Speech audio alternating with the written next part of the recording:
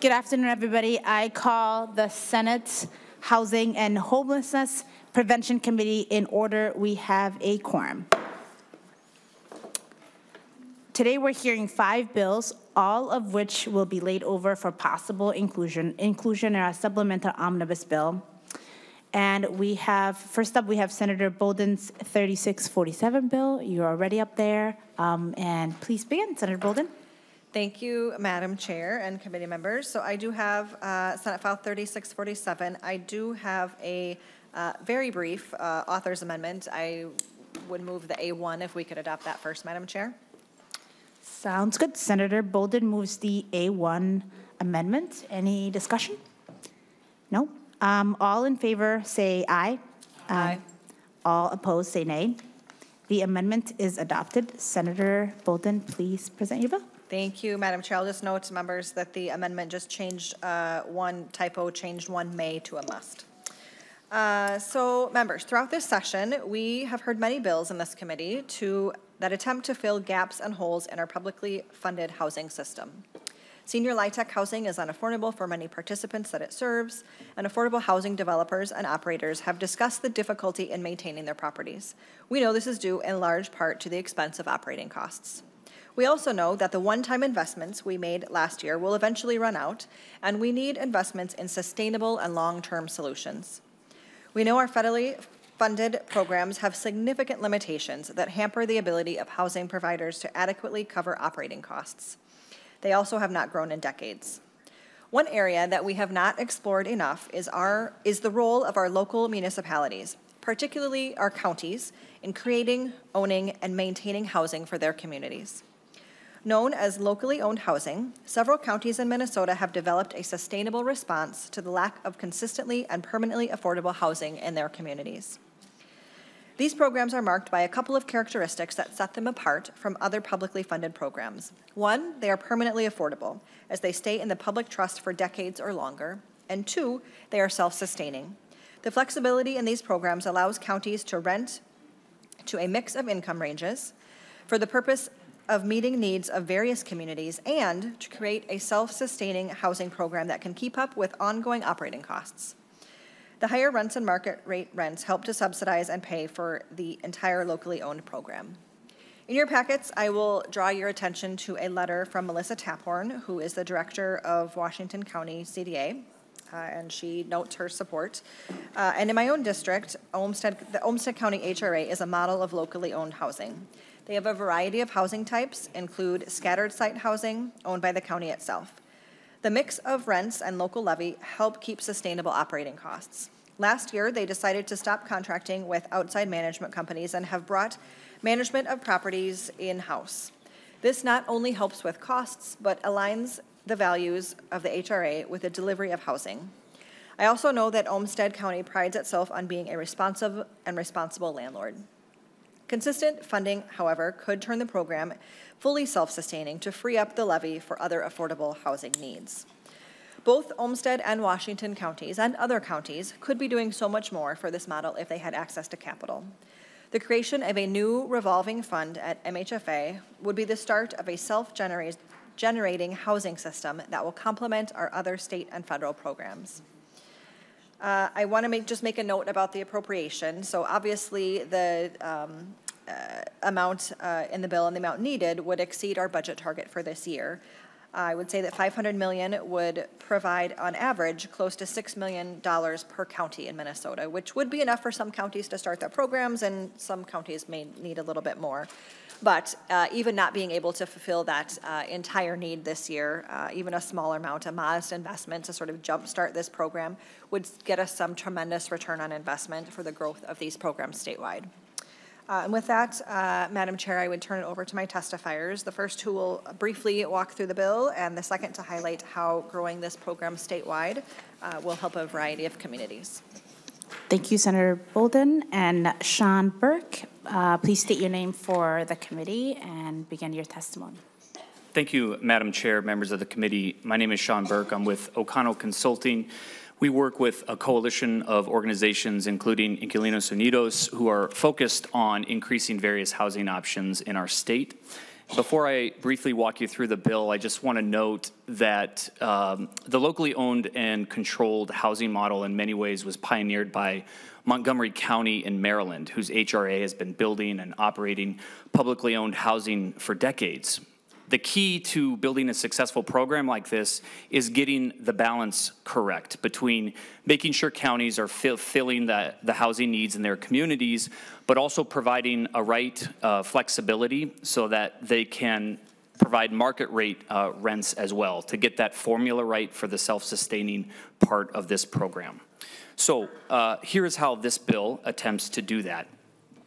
In subdivision 1, which establishes the revolving loan fund, you'll see all of the uses that a county or a municipality can use with this capital.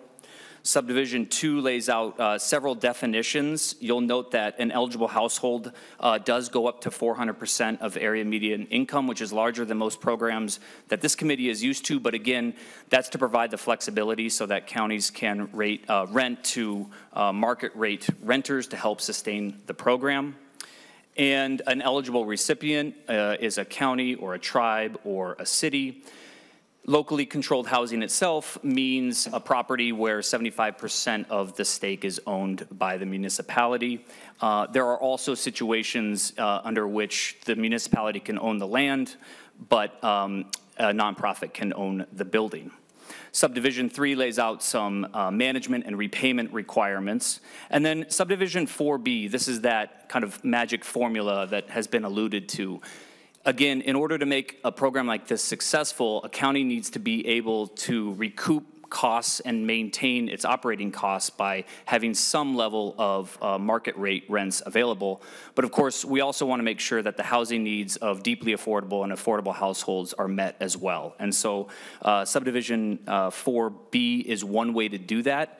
It's not necessarily an exact science, so it also gives the agency MHFA some flexibility in working with counties to get their formula just right. Subdivision 5 includes some additional requirements for this program, including some important protections to make sure that units are not segregated by the amount of money that a renter is paying.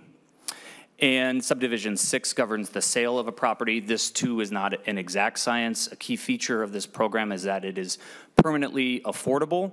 And so potentially 50 years might not be enough in some situations and could be looked at. And then subdivision 7 and 8 lay out some other requirements of the agency. In sum, want to thank the committee for hearing this bill and excited to see ideas like this take off in the future. And I can stand for questions. Thank you. Thank you. And Jennifer Arnold, if you can say your name for the record and begin your testimony. Great. Yeah, my name is Jennifer Arnold. I work with Inquilinos Unidos por Justicia. Good afternoon, Madam Chair and members of the committee.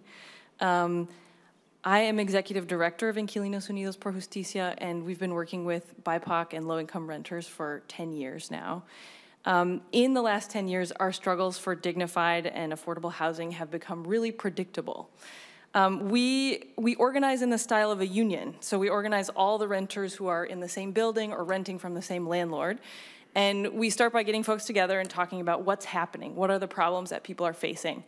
And we only organize in buildings where the problems are very serious, so like mold covering the whole wall or cockroach and mice infestations, and many, many more things. Water leaks, lack of heat in the winter. You get the idea. And we organize to get repairs, and we do that through conversations with the landlord, but we'll also try things like working with city inspections and going to court. Usually when we do that process, renters then face pressures of rent increases or evictions, threats of eviction. So then we organize to make sure folks can stay in their homes. And then the persistent repair issues are ongoing and continue. So for folks that I work with, it feels like we're in this constant cycle of trying to have dignified housing that folks can stay in and that it never stops. And so And the hardest part is that this cycle continues until the landlord sells, and then it only gets worse because the landlord has sold for, the new landlord has bought the building for more money and needs to pay off that loan. And the way to do that is by raising rents and not making repairs. And so we've got this ongoing set of really challenging conditions. And so for us, and this even happens when the landlord is an affordable owner, because usually they don't have the cash to make the repairs on the deferred maintenance that the buildings have suffered, no?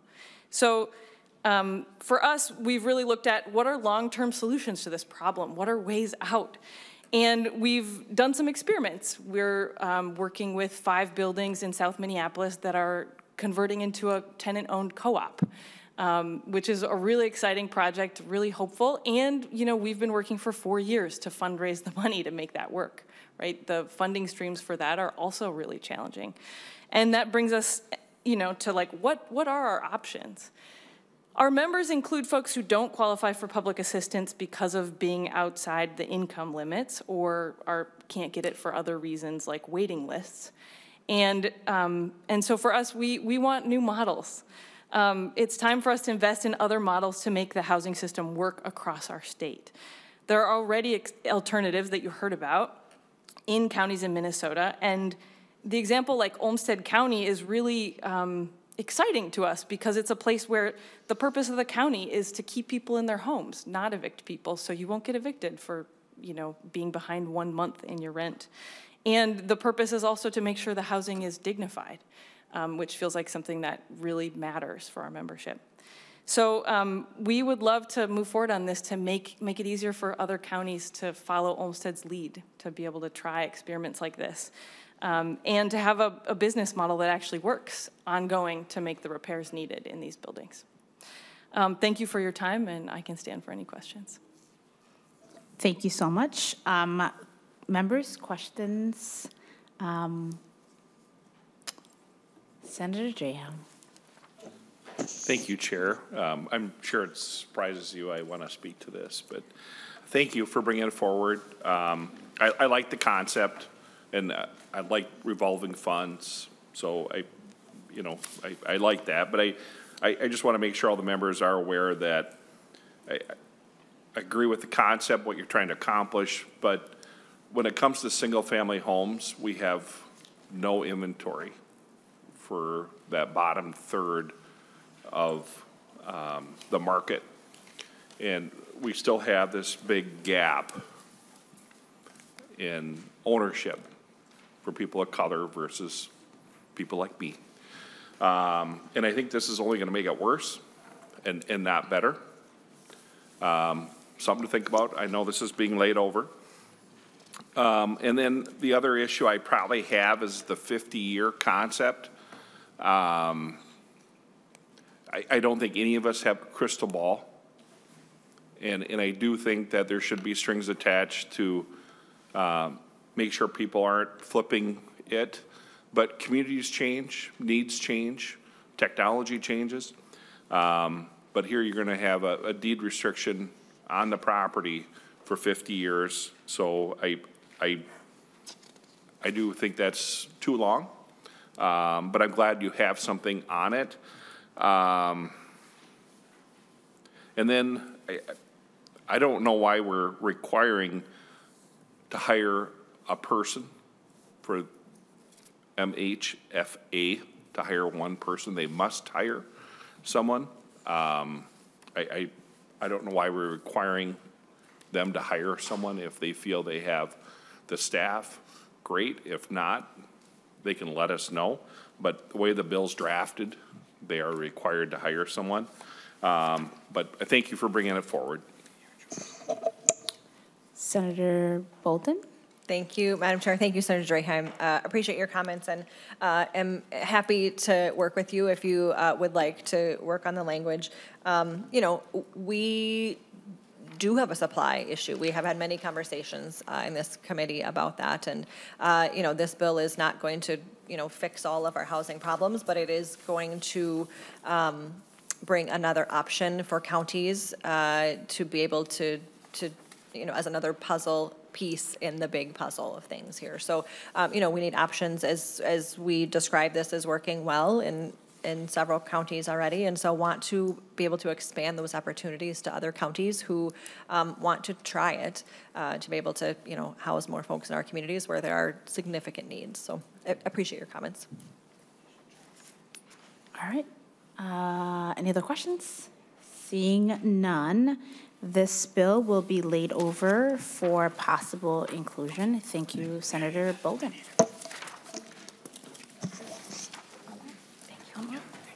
Okay. The next item on the agenda is my bill, Senate File 2040, and I will hand the gavel over to Senator Boldon.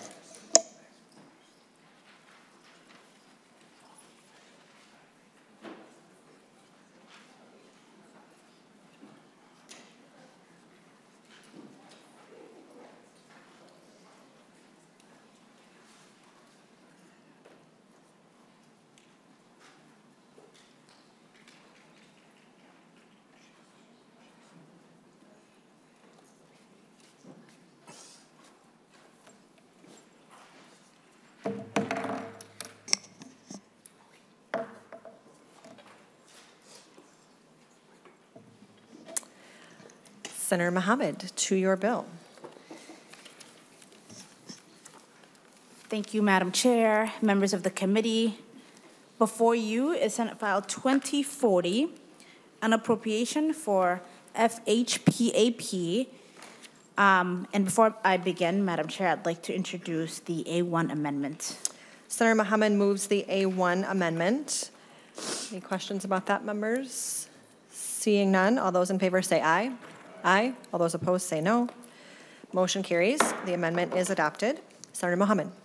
Thank you. I appreciate that, Madam Chair, members.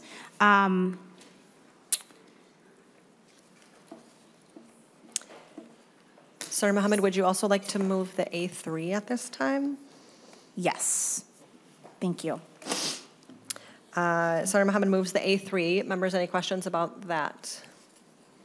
Seeing none, all those in favor say aye. Aye. All those opposed say no. Motion carries, and the amendment is adopted. Senator Mohamed, to your bill as amended.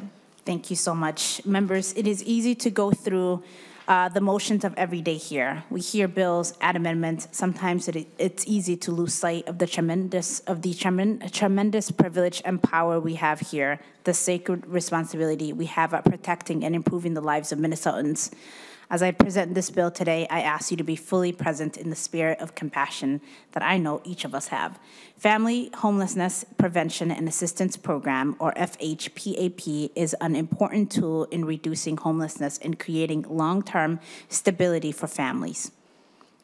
The Family Prevention Homelessness and Assistance Program provides supportive services and financial assistance to both families and individuals across Minnesota. FHPAP's flexibility allows it to be one of the best programs this state has to assist families and individuals with their immediate needs, such as rent deposits, rent payments, or utility payments. Eligible households that are either experiencing unsheltered homelessness or at imminent risk of homelessness. If FHPAP is the one program that we have at the state that can address the needs across the housing continuum, from experiencing unsheltered homelessness to avoiding foreclosures for low-income homeowners, the initial dollar amounts in this bill were introduced in 2023 are reflective of the need that we have across the state. To illustrate the need that FHPAP providers, majority of which are community action agencies across the state, typically release FHPAP resources quarterly and run out on an average within 2 weeks. We know that today's amendment of $10 million will not solve our housing instability and housing access challenges, but it is much needed and will help hundreds of families and individuals across the state of Minnesota. And with that, I have a few testifiers with me. Very good. We'll move to testimony. Our first testifier is Patty Paulson. Please introduce yourself for the record and proceed. Good afternoon, Chair and Committee. I am Patty Paulson, the Housing Stability Director at Neighborhood House. I am testifying in support of SF 2040. I want to thank all of you for the additional resources appropriated in 2023 for FHPAP, including entrusting Neighborhood House with a $2.4 million direct appropriations to provide FHPAP funding. I'm here today not to represent just Neighborhood House, but to represent the perspective of FHPAP providers in all of Minnesota. FHPAP providers are very similar to the households that come to us needing help. Each month, we have very limited funds to meet all the requests for assistance that we receive. Just like households with limited funds, providers have to make choices, and none of those choices are easy. During the last 6 months, Neighborhood House had approximately $800,000 in funding to assist households in need. We were able to help 443 households. Those numbers are great, right? Well, no, because during that same time period, we received requests from 1,892 households, including some that were going through eviction court, needing almost $4.3 million. We're unable to help more than 75% of the people that are reaching out to us. And we were only able to help with less than 18% of the funding requested. We're just one provider in one county. Imagine the numbers for the rest of the state. But what does this really mean? It means we have to turn families away. But the bigger question is, where are they really going to go? Because all of us are in the same situation. Which households are going to win the lottery and be helped? And which ones are going to have to struggle even longer and potentially become homeless? This is the same dilemma that the families needing help are facing in their own homes, the scarcity of resources. However, like the families that we help, even a small amount of funds can change the situation drastically. And any increase in FHPAP funding has the same result to the FHPAP providers as to the households that receive those funds. Providing FHPAP funds is a great use of public dollars and has lasting results in helping families thrive. Any increase in funding will result in positive housing outcomes for the households that we serve. One thing for all of us to remember is that data and numbers are important, but not as important to each and every household in Minnesota. We as providers cannot lose sight of the people behind the numbers, and we request that you don't do that either. Thank you again for allowing me to testify today and providing the perspective of an FHPAP provider in Minnesota. Thank you for your testimony. Next, Shay Diaz, welcome to the committee. Please introduce yourself and proceed. Thank you, Chair Porter and committee members. My name is Shay Diaz. I'm a Native American mother of 3. I live in the Twin Cities. I'm here to testify on preventing homelessness because I've experienced this myself and I want to help others. I currently have a place, although it's not in the neighborhood of my choice. There weren't many options of where to live, so I had to take it. I'd like to share that, I'd like to share that the first time I became homeless due to a tornado. When I lived in North Minneapolis, I had nothing as the tornado took everything. I applied for emergency assistance. This included FHPAP, but I was unable to find some place to live because there was such a demand for financial assistance. They made me go through an intensive process to simply apply for help. In order to get my own place, I needed help for furniture, funds, and, rental deposits, and it's somebody to help me navigate through this process, which exactly that FHPAP can do. Second, I was homeless due to COVID because I was a manager at a local bar, and as you know, bars were shut down. I had plans to move into a house, but COVID interfered due to so many things shutting down and not being able to get help, which made me stay in a hotel for 9 months. I had to use my COVID stimulus, unemployment, and I had money saved up. When my first option for a place fell through, I had to submit and pay application fees and didn't have any luck. I am grateful now to have my own place. It's not the neighborhood of my choice, although I am fearful of moving out because I do not want to become homeless again. When I found my current home, if FHPAP had the funding for financial assistance and advocacy, I would have had the opportunities. In addition to the help with paying for moving costs, not only is time consuming, but also to find the resources. While this is my experience, I know others feel the same and increase to the, I know others feel the same, and an increase to FHPAP would help them out tremendously. Opportunities are available, but they are not enough, and the process is very difficult. That's why FHPAP is so great because of its financial flexibility, and they can provide supportive services. Not everyone facing homelessness has high barriers and simply need a hand in helping to advocate and get the money to get out of their crisis. Thank you, Chair Port. And thank you, Chair Port and committee members for hearing my testimony. Preventing homelessness is more affordable than responding to homelessness, and FHPAP is the best tool we have to do this. Thank you for your testimony. Senator Mohamed, any other comments before we move to discussion? Thank you, Madam Chair. No other comments. Discussion or questions? Senator Pa.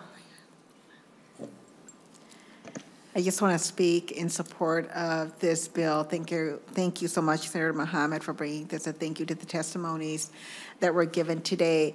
As someone who used to work on the FHPAP program through HAP, I saw firsthand how it helped families stay in their homes and prevent homelessness. It's the unique parts of this program that really assist people to navigate through the system that's often hard, that provides them with all the support that they need, the assistance, navigation, whether it's for rent, utility, eviction prevention. There's so much in this program that comes together in one place. And the nonprofits that administer this program are incredible because they understand the barriers that people have to accessing assistance.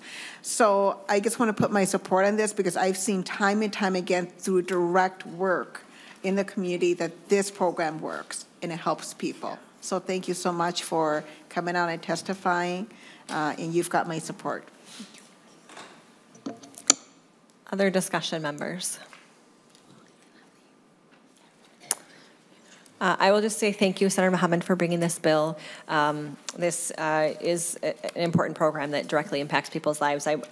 Ms. Paulson, you spoke about not just seeing numbers and wanting us to realize that there are people behind those numbers. I really appreciate that. And Ms. Diaz, you helped us to see that picture and by sharing your story. So thank you for that. And it is important that we remember to think about the people who are benefiting from this program and the stories and lives that they bring to this. So thank you for that. Senator Mohamed, any final closing comments? I would just say thank you to the committee for hearing the bill and for considering it. I think there is a great need.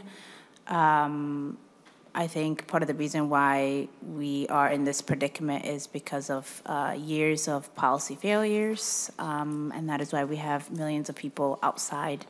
And so I hope this is a step in the right direction. It will not fix, it's not a solution for all of it, but it is a step in the right direction, and I want to thank you for considering it.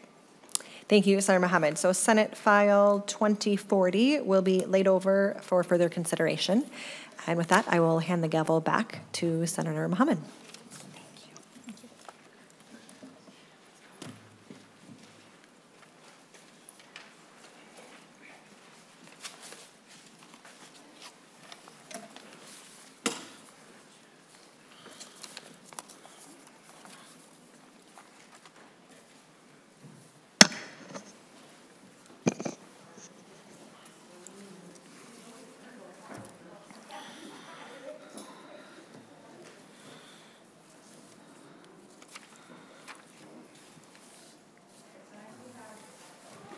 Next, we have Senate File 4592, Senator Xiong's bill. Please present your bill, Senator Xiong. Thank you, Madam Chair and committee members. I have before you Senate File 4592. This bill appropriates $900,000 to MHFA to provide to the Wilder Foundation for its triennial Wilder homelessness study. This study has been conducted with the Wilder research, since 1991.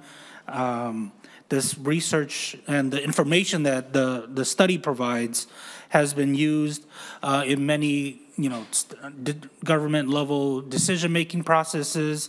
There was the, Department of Health that uses the information gathered from similar studies as this to provide analysis for grants specific to pregnant women, for funding programs to address homelessness here in the state of Minnesota. I think this is something that is very much needed. The more information we have, the better we can address the homelessness here in this state. And I have with me Michelle that is from Wilder and can provide more information. Thank you, Senator Xiong. And Michelle, please introduce yourself for the committee and begin your testimony. Thank you, Madam Chair and members of the committee. My name is Michelle Gerard. I'm a senior research manager at Wilder Research, and I'm the co-director of the Minnesota Homeless Study and the Reservation Homeless Study. So thank you for having me here today. I'll just give a quick overview of this study. I know this committee is probably fairly aware of the study, but we've been conducting the study statewide since 1991. It's done every 3 years all across our state, the last Thursday in October. We go to over 400 shelters throughout our state, so emergency shelters, domestic violence shelters, and transitional housing facilities. And then we also work with advocates and outreach workers and food shelf folks to interview people who are not staying in shelters. So those folks who are completely unsheltered or moving around from place to place, couch hopping, and then going into shelter or staying outside. The last time we did this study was just this past October, and so we are fresh from conducting the study after being behind for 2 years because of the pandemic. And so if you're aware of this study, you know that it's a very deep study. It's kind of well-known flagship study in the country for our ability to really dig in deep on folks' characteristics of homelessness. So it's a 30 to 45-minute face-to-face interview telling the stories through data of about 5,000 people experiencing homelessness in our state. We also are sort of well-known in the country for our partnership with tribal nations. So since 2006, every 3 years, we've partnered with sovereign tribal nations to conduct a similar study at about the same time with our northern Ojibwe partners. So that's very unique and kind of the only way that's happening in our whole country right now. So this information is used, like Senator Xiong said, by policymakers in our state. I think sometimes people are surprised that this study isn't funded with a legislative appropriation. We've been sort of cobbling together funds from different state agency partners. It's a public-private partnership, so as well as philanthropy to fund the study over the years since '91. It's become increasingly difficult and time-consuming to cobble together the dollars, and that's why we're here today. It's just a lot of time that could be spent in communicating the information, preparing reports, doing presentations to the community, which we do. We go out and talk to faith communities. We go out and we talk to different public forums. We talk to anybody who's interested in learning more about the situation with homelessness in our states. And then the information is also used by pretty much every program in the state to design their services and improve, as well as like target programs for trends, things that we're seeing increase or decrease over the time so that we can really sort of have the knowledge to be effective in our work. And so that's why we're here today.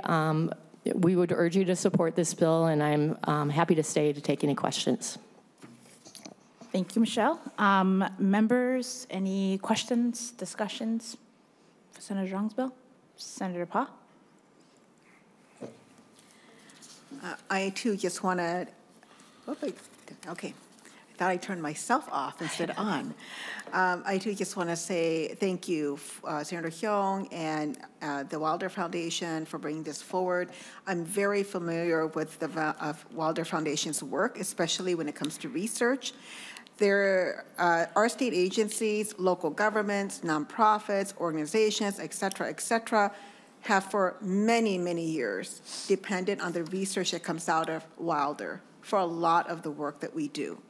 And Wilder Foundation has earned its respect in place as a leader and as a source for information.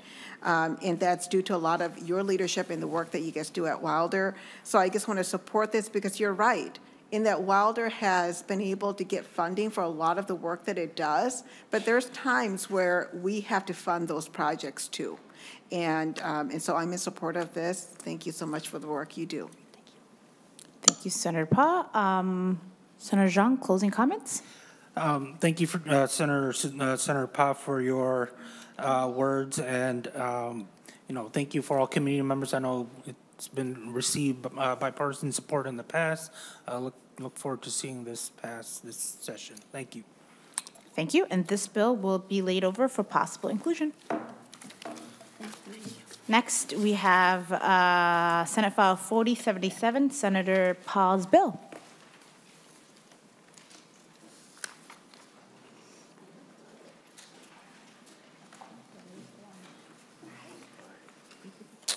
And Senator Pa, you can begin your testimony on the bill. Okay. Chair Mohamed and members, thank you so much for this opportunity to present my bill, which is SF 4077, which is asking for an appropriation of $30 million in a one-time funding to Minneapolis Foundation for the GroudBreak Coalition. And this is to expand homeownership opportunities for community members. Funds will be used for down payment assistance, home preservation, and capacity building grants for nonprofit partners administering the assistance. For over 50 years, government, nonprofits, financial institutions, and foundations have piloted programs that expand home ownership and wealth building opportunities, but they have never been financed at the scale needed.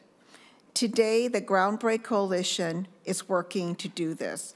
And what is super exciting about this work is that the coalition is building a regional system that unlocks more private capital. Through deep collaboration with financial institutions, philanthropy, corporations, nonprofits, and other public sectors, the coalition is working to unlock $5.3 billion in capital over the decade for aspiring homeowners, entrepreneurs, and developers. This initiative seeks to shift the burden of organizing resources from nonprofits and individuals to the institutions that hold capital to affect change on a scale that can shrink racial wealth gaps. This new initiative will be starting in the 7-county metro area. As it is established, it can expand statewide. Through this bill, we have an unprecedented opportunity to leverage and maximize resources to create a more equitable and prosperous state for all of us. Madam Chair and members, I do have 2 testifiers here today, and then after that, I'd be happy to answer any questions. Thank you, Senator Pa. And Mr. Edwards, yes. Can you state your name for the record and begin your testimony? Thank you, Madam Chair and members of the committee. My name is Dondi Edwards. I'm the new project director of GroudBreak, and I've been with the coalition since it launched, serving on its steering committee and acting as the co-chair of the homeownership work group. The GroudBreak Coalition was formed in 2022 after the murder of George Floyd to reimagine a dramatically more inclusive and equitable region. It includes philanthropic, financial, corporate, and civic partners working together to unlock over $5 billion in capital and to unlock and build Black wealth and to close racial wealth gaps in the region. With input from hundreds of community members, GroudBreak is working to fundamentally change how and where money flows to aspiring homeowners and entrepreneurs, starting with Minnesotans who face some of the state's deepest and most persistent disparities. In Minnesota, racial wealth disparities can be traced directly to historic policies and practices. Today, about 77% of white Minnesotans own their homes, while about 29% of Black Minnesotans own theirs. As GroudBreak's community work group members articulated, the barriers to home ownership are clear.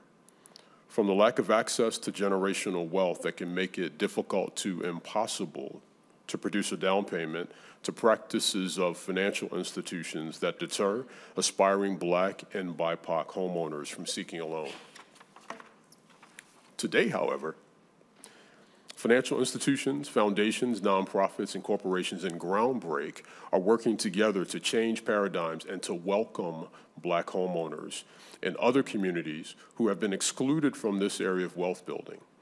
And together, we seek to shift the burden of making capital available from the families who seek it to the institutions that have it.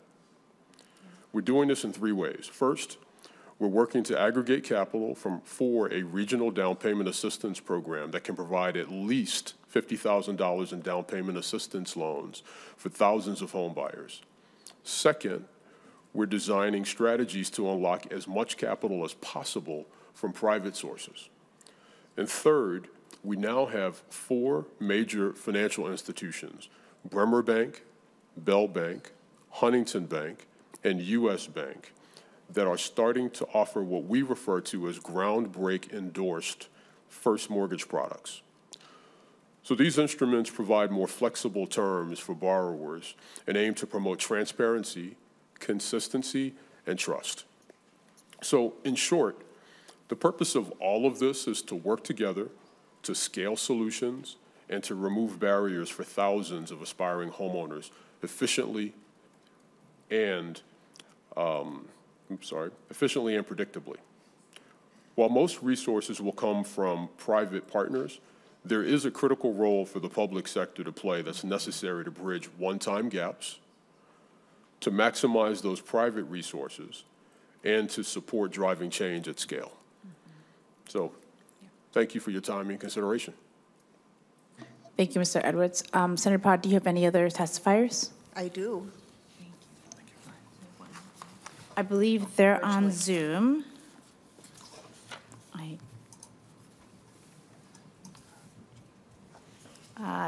Jean, if you can state your name for the record and begin your testimony, that would be great. Good afternoon, Madam Chair and members of the committee. My name is Jean Crane. I am President and CEO of Bremer Financial Corporation, the holding company for Bremer Bank and Bremer Insurance. As a business leader, and particularly as a leader in financial services, I believe I have both the opportunity and the responsibility to commit to real change. The uncomfortable truth is that banks historically played a crucial role in furthering and enforcing the racial structures that systematically disadvantaged people of color for decades. Redlining, racial covenants, and bias in lending are real, and they're undeniable truths in the history of banking, with repercussions that have lasted generations. And that means that banks have a responsibility to help build a path forward. Bremer was an early partner with GroudBreak, and we, along with other financial institutions, have been proud to engage in GroudBreak's initiatives to advance Black home ownership. Most recently, we have been involved in the work to develop a first mortgage product, which is now being piloted and paired with $50,000 in down payment assistance through local community development financial institutions. To date, 6 lenders are now offering GroudBreak endorsed mortgage products to better serve and importantly, welcome Black homeowners and homeowners of color based on extensive research and insights provided through GroudBreak's community work and their design process. While I offer my perspective as a leader of a financial institution, the beauty of GroudBreak's approach is that it emphasizes a shared responsibility by private and public organizations to help address systemic barriers by investing in those who have not been able to obtain access to what many of us take for granted. Flexible capital is critical to this effort, and the state investments are even more valuable as they will be matched and maximized by the private sector. What is different about GroudBreak is that it is a comprehensive and coordinated approach with the goals of creating new generations of homeowners to help generate wealth for many in our community where that opportunity has been missing, and finally start shrinking the equity gap. I respectfully request your support and partnership. Thank you for your consideration. Thank you. Now we will take questions. Senator Lucero. Thank you, Madam Chair, and thank you, Senator Pa, for this. And I appreciate the conversation. It's definitely very important. One of the things that's always on my mind when I hear the statistics cited of today's ratio or percentage of homeownership of minorities and how low those numbers are, I think back to, I think it was the opening weeks of this committee, it must have been last year, when we had a slide deck here that showed Black homeownership, for example, was significantly higher back in the 50s and 60s, and it's lower today.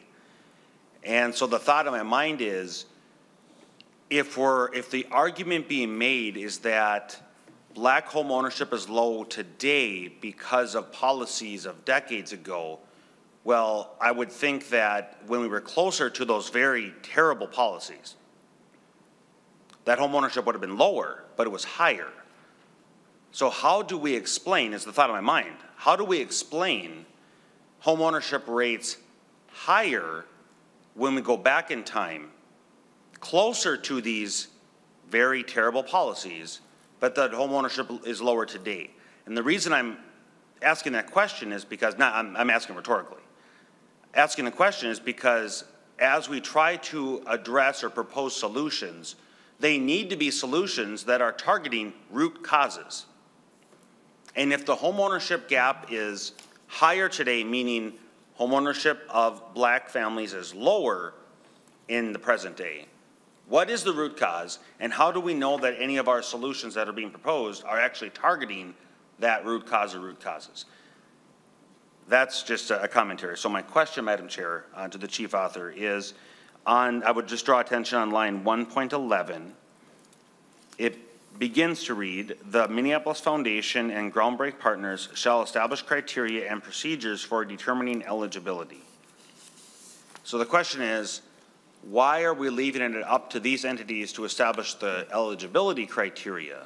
Shouldn't we, as a legislature who are considering the appropriation of these funds, be the ones that are determining the eligibility criteria?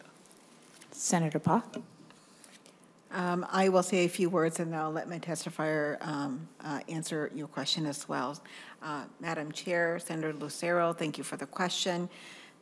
I'm more than happy to have conversations with you to make sure that we include certain things that you think are important, but I do agree with you that I don't believe that this is necessarily saying that they have exclusivity in deciding what these criteria are, but that they also have a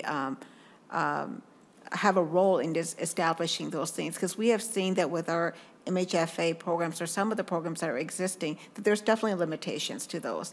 And it has not been accessible by everybody in our communities. And so the Minneapolis Foundation and GroudBreak's approach I think is really great, and they have some really great ideas about how do we expand it so that people are able to access these. With that, I'll go ahead and let Yep, I'm happy to step in. Madam Chair, Senator, my name is Kenza Haj Musa. I'm here on behalf of the Minneapolis Regional Chamber, who is in the GroudBreak Coalition.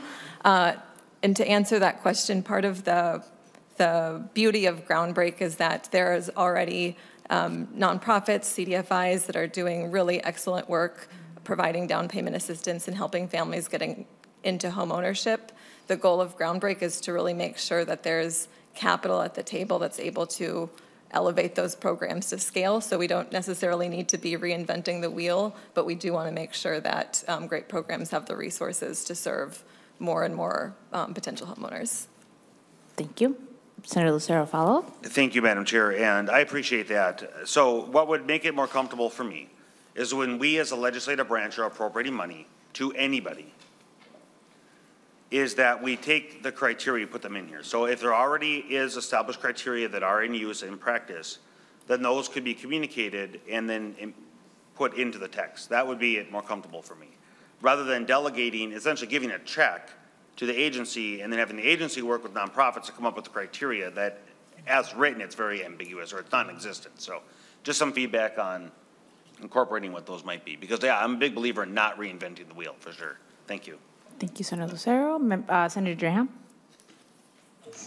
Thank you, Chair, and thank you for bringing the bill forward. I think we all agree on the solution. We talk about it every committee hearing.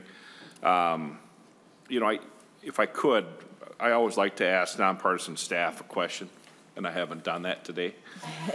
So I guess, Mr. Mueller, could you tell us about how much we spent or budgeted for first-time assistance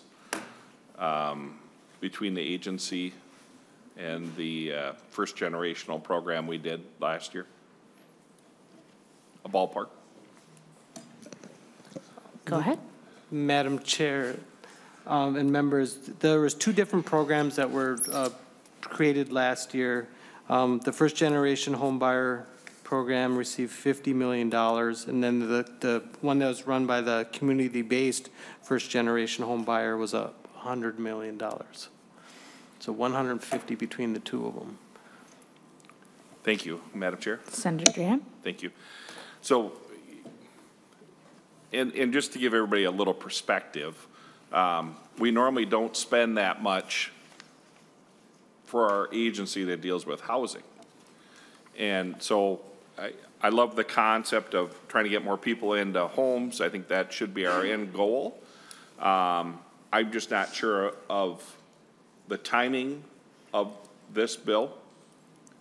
And if, you know, if I was to do it, I would have it statewide and not just in one geographic area. I just saw a new home pop up in my district for $30,000. $30,000. Very rare to see one that low, but you can find homes under $100,000 in rural Minnesota. And I think we all agree buying a home costs too much. Everything costs too much. I think that's, but I just think if we're going to move forward with this concept, I agree with Senator Lucero that I think we need to define what we're going to spend $30 million on. And then we need to make sure we have some reporting mechanisms to come back to us to tell us how successful it is, where we got it right, where we got it wrong. But with that, I thank you for bringing the bill forward. Just my thoughts on it. Thank you. Thank you, Senator Graham. Senator Pa. I just want to thank Madam Chair, Senator Graham, for your comments. I absolutely agree that there's definitely things that we can add on to here. One is maybe some criteria. 2 is some reporting back. But I think what's exciting about this bill that's very unique is its ability to leverage and unlock other investments. And that's what we, that's something that we have to continue to strive for, because we cannot continue to fund everything ourselves in silo. If we can partner with many of these entities, whether it's financial institutions, philanthropical institutions, corporations, nonprofits, all of these things, we can solve this issue of shortage of home, affordability of home, so much easier than us trying to do this alone. And that's what's so exciting about this particular bill. And I want to thank GroudBreak and the Minneapolis Foundation for bringing this bill forward in this proposal as well. And I hope that all of you will support it. Thank you, Senator Pa, and this bill will be laid over for possible inclusion. Next, we have Senator Pappas's bill.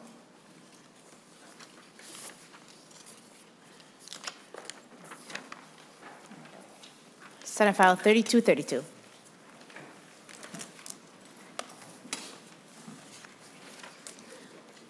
And Senator Pappas, you have the A3 amendment. Do you want to move that? Yes, Madam Chair. I would like to move the A3 amendment, but I'd also like to amend yes, let's just do the A3 amendment. Right. Sounds good. And I believe that council just made me aware that you have an oral amendment to the A3. She has an oral amendment, right, and I also have an oral amendment to the bill. Okay, cool. So which one do we move first? Do the oral amendment first.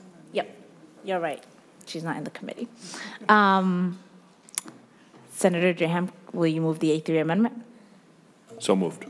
Awesome. And then council has an oral amendment to the A3. Yes, on page 1 of the A3, line 28, after the second county, insert board. Senator Graham? Board, yes. Okay. So then I move the oral amendment to the A3 amendment. All those in favor, say aye. All those opposed, say nay. The motion prevails and the amendment is adopted. And then Senator Pappas, you have an amendment to the A3 amendment Yes, as well? Madam Chair, on page 2, line 23, I would like to just delete the appropriation, $10 million. That will be determined by the next committee. Madam Chair, just. So that's to the bill. We'll move the amendment first. Oh, you haven't moved the amendment. Yes. Very briefly, so I think we just adopted the oral amendment to the A3. Correct. I still think we need to adopt the A3 as amended to the bill. Correct. I thought Senator Pappas had another oral amendment to the amendment. Oh, got it. Okay. So we'll just move the A3 amendment as amended. All those in favor say aye. Aye. All those opposed say nay. The motion prevails and the amendment is adopted. Senator Pappas, now you can tell us what your amendment is to the bill. Thank you, Madam Chair, and maybe Senator Housley would be so kind to move this amendment, but I wanted to, on line 23, page 2, to just delete the appropriation of $10 million because that would be determined by the Capital Investment Committee. Madam Chair. Senator Housley. So moved. Awesome. Senator Housley moves the oral amendment from Senator Pappas. All those in favor say aye. Aye. Aye. All those opposed say nay. The amendment is adopted. And Senator Pappas, please tell us about your bill as amended. Thank you, Madam Chair, and thank you, members, for doing that. This bill would create the Cooperative Manufactured Housing Infrastructure kind of sub-grant program and appropriate dollars in bonds to the Minnesota Housing Finance Agency for grants under this program. Minnesota Housing Finance Agency would disperse grants to cities and counties to provide a maximum of 50% of the capital costs of public infrastructure necessary for an eligible cooperative manufactured housing development project. And I'm sure this committee has talked about the manufactured housing world and how the housing is so much less expensive than regular housing and really needed throughout our state. A city or county would not be allowed to receive more than $60,000 per manufactured housing lot. So the program is designed to encourage cities to invest in manufactured homes and the workforce the tenants represent, ultimately helping cities expand their tax bases and Minnesota build equity where not previously possible. And here to speak more on the bill is Mr. Joel Hansen, the Advocacy and Communications Manager with North Country Cooperative Foundation. Awesome. And if you can state your name for the record one more time and you can begin your testimony. Great. My name is Joel Hansen with North Country Cooperative Foundation. Thank you, Madam Chair. Thank you, members of the committee. You obviously know me from our work with preserving manufactured housing. This is a little bit of a different approach in which we're looking at new developments of facility-built home neighborhoods. And so, as Chair Pappas said, what this bill would do is allow for cities to receive grants related to the infrastructure for new construction, so not preservation, but the creation of new neighborhoods featuring facility-built homes, which would allow for individuals to achieve home ownership at a much lower cost than we traditionally see. And so to speak more about that, I believe there's an individual who's on Zoom.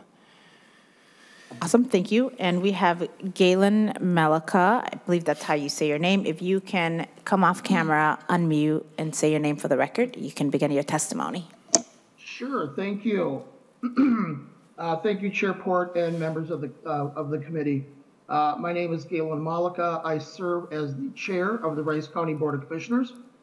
In addition to my role as county commissioner, I also serve as the chair of the Rice County HRA, the chair of the City of Northfield HRA, and I am also the chair of Three Rivers CAP agency that serves 4 counties in the southeastern area of Minnesota. In these multiple roles, I've seen firsthand the need for more affordable housing, not just in Rice County, but across the southern Minnesota region and state. Especially in greater Minnesota, we have a severe shortage of workforce housing that is affordable housing for working class, but also affordable for our seniors and affordable for our veterans. Additionally, the options that do exist for this type of housing in our community are typically not ownership-based. Thus, we find ourselves with a missing middle of affordable workforce home ownership opportunities that has a cascading effect across the region. A shortage of local workers, less kindergartners enrolling into our community schools, and an increasingly squeezed tax base. So as we work to remedy this situation, we must think outside the box in how we envision workforce housing. Today's legislation aims to do just that. While municipalities have a desire, municipalities and counties have a desire to innovate, often those innovations in the housing sector come with barriers, unfamiliar with home types, misconceptions regarding ownership, structure, and different infrastructure needs. However, when incentives exist for communities to explore new models of housing, particularly workforce home ownership, those barriers begin to disappear. Further, as Minnesota looks at the housing crisis as a whole, perhaps one of the largest gaps in our approach is the lack of affordable home ownership opportunities. Particularly for first-generation homebuyers, programs that encourage the development of affordable ownership and allow for Minnesotans to build equity are sorely needed, and the proposal accomplishes that. In conclusion, we are trying to tackle the housing crisis on a local level. We need as many options in the affordable housing toolbox as possible. We also need programs that incentivize municipalities and counties to explore new methods of housing, whether that be new construction types or ownership structures. The desire for doing so, for doing something different is there. Municipalities and counties need to help in removing the obstacles to do so. This program would help accomplish that goal, and I encourage its passage. The other thing that we're also seeing out amongst our counties and municipalities is the corporate hedge funds buying up our mobile home parks. Here in Rice County, we now have our 3rd one that has been bought by a corporate hedge fund, and they're raising the rates at ridiculous amounts for the monthly rental income. With this legislation, it also helps people be able to transition our working class families and seniors and veterans transition into co-op style housing where they actually have an ownership and a say in how they live amongst their neighbors. So with that, I thank you for your consideration and passage of this legislation. And if there's any questions, I am here to answer them, or you could go to the Bryce County website. My email is on there. Once again, Galen Malika, and you can email me as well. Thank you for all that you do. Your job is not easy, for, being an elected official, so thank you for all that you do. Thank you, Galen. Members, questions for Senator Pappas or her testifiers? Senator Lucero. Thank you, Madam Chair, and thank you, Senator Pappas, and the testifiers. So just a question on some clarification. So I would draw your attention to the second page of the bill. On line 2.2, the sentence begins to read, at a minimum, a county or city may include in its application, and it goes on. Just seems to be a little bit of an odd verbiage there. So it has at a minimum, which would imply a must, but then it says they may include. So could you just provide some clarification on that? Senator Pappas or Joel? Madam Chair, Senator Lucero, when this bill was originally drafted, it was modeled after some of the requirements that were existing within the Greater Minnesota Housing Infrastructure Fund. And so without looking at that language, I'm not sure if that was borrowed from this or not. But what I can say is I think it would be the intention of the stakeholders to have city support, and if that comes through a resolution, that seems to make a lot of sense. I will say I think there was an amendment made to the, or an oral amendment made to the previous amendment to try to clarify some of that, and maybe Senate Council can speak to that. But Senate Council, Ms. Painter. Madam Chair and members, the whole of Section 1 was replaced with the language in the A3 as amended. So you notice on line 1.28 of the amendment, it says must include in its application.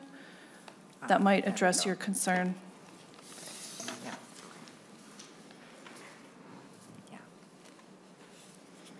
Senator Lucero. Thank you, Madam Chair. Okay, so this was a DE amendment. Is that what I'm reading? Oh, got it. Okay, good deal. Well, for Section 1. So, and I do see, yes, that may is now a must. So it is solved. Good deal. Thank you. Awesome. Members, any other questions for Senator Pappas? Senator Graham.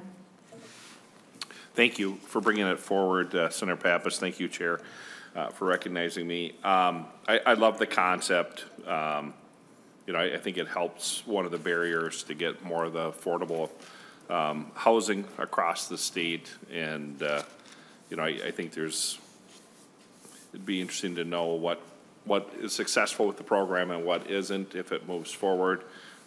Maybe a little healthier on the reporting side back to us so we can make better decisions in the future. But I like the concept. I hope there's a path forward. So thank you. Awesome. Senator Pappas, closing comments? Madam Chair, just want to say that the Capital Investment Committee cares, as you do, about more affordable housing. And we do have, I think, 2 communities that are kind of geared up to do this. Northfield is one. We heard from the commissioner. And then the other community that's also very interested is Russo.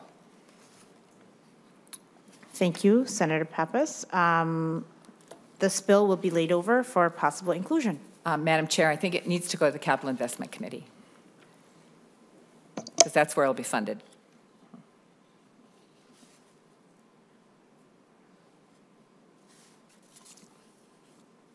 Senator Pappas, since it was already heard in capital investment, it doesn't need to be sent back, so it'll be laid over for possible inclusion. Great. Thank you very much. Thank you.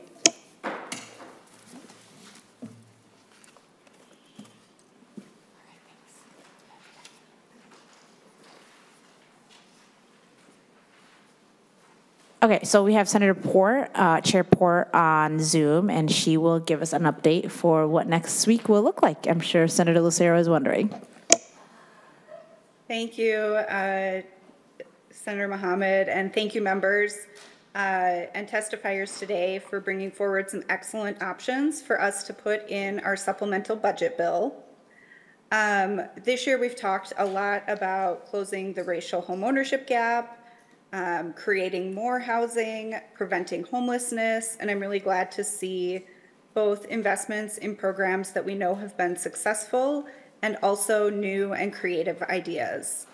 Senator Draheim, I will say, I know you can feel my pain. It's a lot harder to spend $10 million than it is to allocate $1 billion. So we will be working on that this week. I want to let members know that my goal is to get out and post the draft of our supplemental budget by Friday of this week. And then we will hear that bill on Tuesday of next week. We've been advised that we likely will not be able to have afternoon committees on Thursday because we'll be on the floor. So I would like to try to do that all in one day. So I'm trying to give folks as much time in advance with that bill as possible. We will also only be hearing public testimony on it if there are pieces that are substantially changed from what we have already heard this year in committee, just so that our committee has plenty of time to discuss and make any amendments or changes.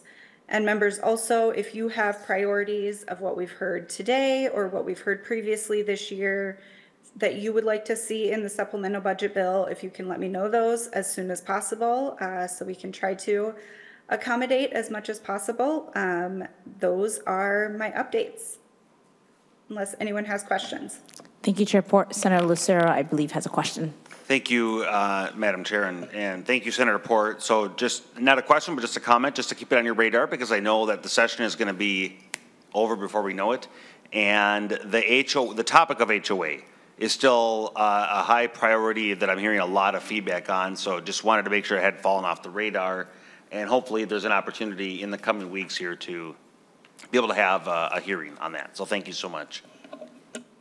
Great. Thank you, Senator Lucero. I very much agree with you. I am hopeful that we'll have a clearer idea of which days and for what amount of time will be on the floor in coming weeks so that we can schedule some informational hearings, and that is right at the top of my list. Awesome. There is no further business today, and the committee is adjourned until next week. Thank you, members. Don't miss me too much.